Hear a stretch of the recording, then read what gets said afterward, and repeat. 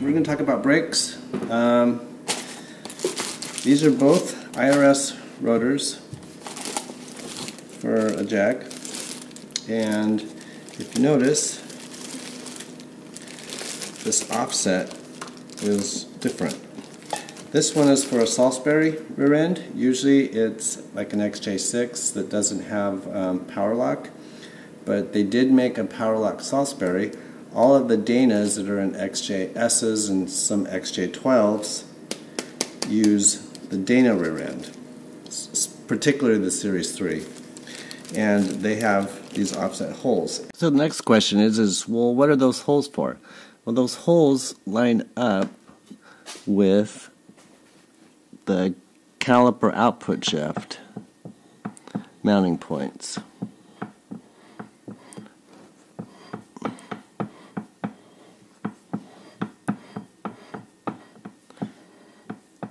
And that's the that's the caliper. So yeah, there you go. That's what they're for. As far as the bolt pattern is concerned for the output shaft, they are identical, but they're not. These aren't interchangeable because of these holes. This is a C-clip type brake caliper, and they're referring to this clip holding this boot on. This is a balloon type, and these are harder and harder to come by. Notice that they have a balloon instead of this C-clip. I'm using the C-clip because I had them already.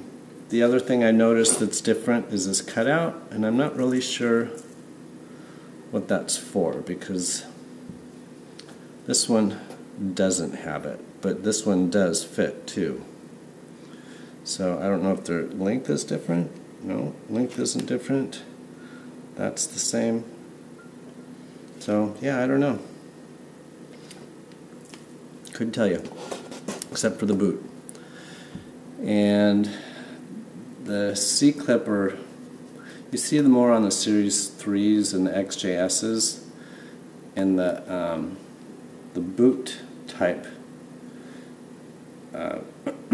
you see on the Series 1, Series 2. So there you have it. Differences. And on this, like, I bought both of these on Rock Auto. No, yeah, I did.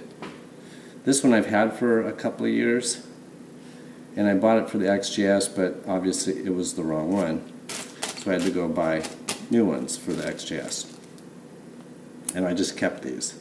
And when I bought these, I bought them from Rock Auto, and it just said XJ6 from 68 to 86, Series 1 through Series 3, and it listed this. Well, that's not accurate.